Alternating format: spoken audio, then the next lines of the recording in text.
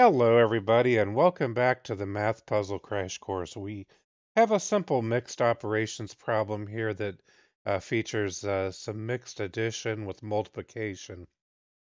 And the problem we've got here is 7 plus 7 times 7 plus 7 equals what?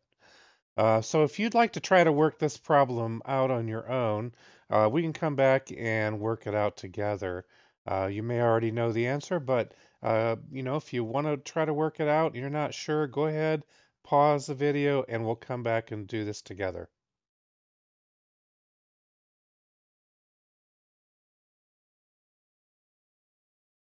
All right, so if you remember your order of operations, you know that multiplication has precedence over addition. So the first operation that we have to solve is the 7 times 7. And 7 times 7 is 49. 7 plus 49 is 56. 56 and 7 would equal 63. So the correct answer to this problem is 63. Just keep in mind, again, multiplication has priority. It has precedence over addition. So even though the multiplication shows up here, you do order of operations going left to right, but you need to remember multiplication, division have precedence over addition and subtraction. And the reason for that is really because, multiplication is just a shorthand method of writing repeated addition. So I could have rewritten this problem. I could have not used multiplication, could have replaced the 7 times 7 by adding 7 times, which is what I'm showing here within parentheses. Again, these parentheses are not necessary. I just added them for clarification just to show that I'm replacing everything inside of these parentheses. Um, well, this is replacing the multiplication. So it's 7 plus, and then adding 7 sevens, and then plus the other 7 here. That's going to equal 63.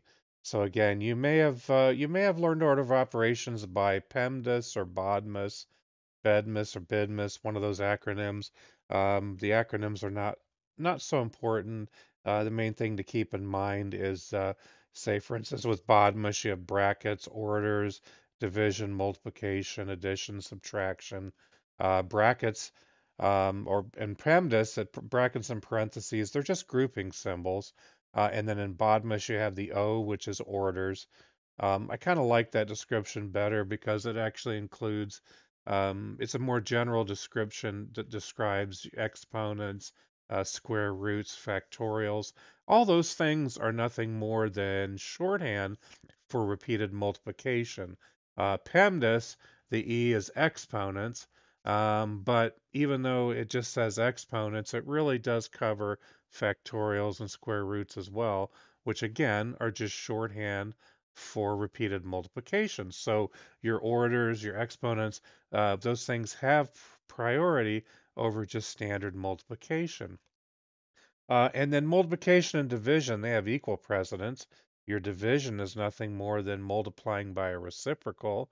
And then addition and subtraction have equal precedence. Subtraction is the same thing as adding a negative number.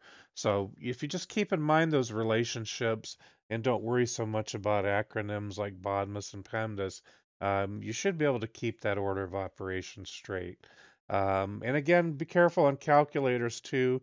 Some calculators are not able just to straight up solve multiple operations. That includes things like the Windows PC calculator if you're using it in standard mode. That's because it uses what's called immediate execution mode. If you flip it over to scientific mode, you'll get the right answer of 63. And then cheap calculators, cheap dollar store calculators, often don't have an internal stack chain. They don't have the memory function, the memory ability to go ahead and solve multiple operations correctly, um, without using memory store or recall functions. You would, or you just do the multiplication first when you're using one of those cheap calculators, and you'll get the right answer.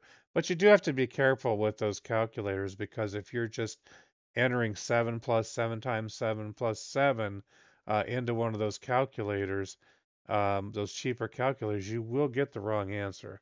So keep that in mind. Again, the answer here is 63. I hope this video has been helpful for you. If it has been helpful, please consider giving a like. Feel free to share links to the video, and if you'd like to, also subscribe. That does help out quite a bit with the channel. So again, I hope everybody's having a great day, and I look forward to seeing everybody in the next video.